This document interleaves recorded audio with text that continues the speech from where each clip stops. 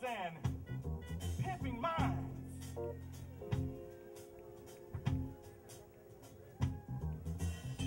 W.E.B., Marcus, and Frederick thought we'd learn. Fannie Lou, Sojourner, and Angela thought we'd learn too.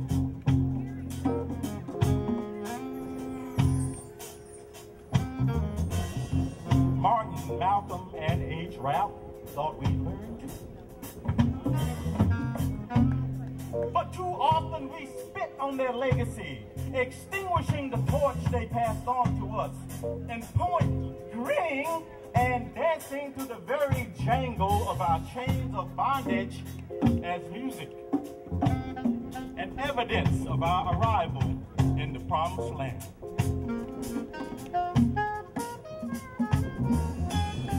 Pass out them cotton sacks, please.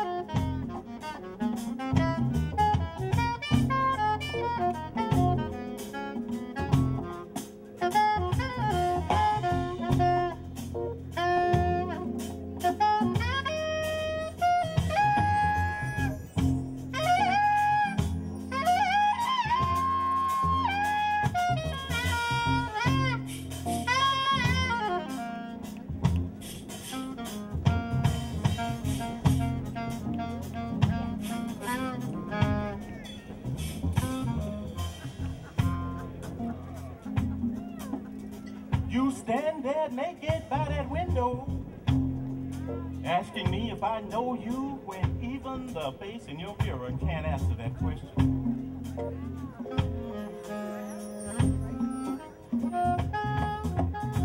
And you refuse to let Fubu Willie Smith and Calvin Klein help you to hide that ugly truth.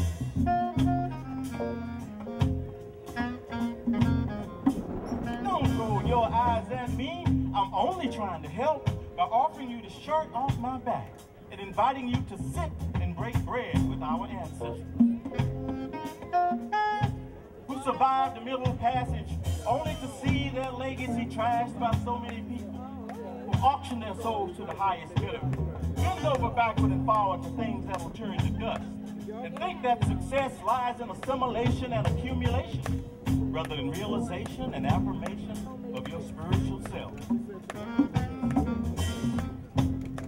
So take your choice of dashiki, robe, or business suit.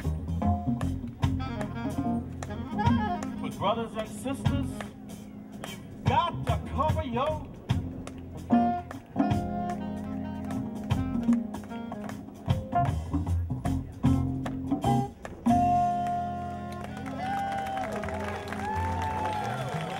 Thank you, CYA.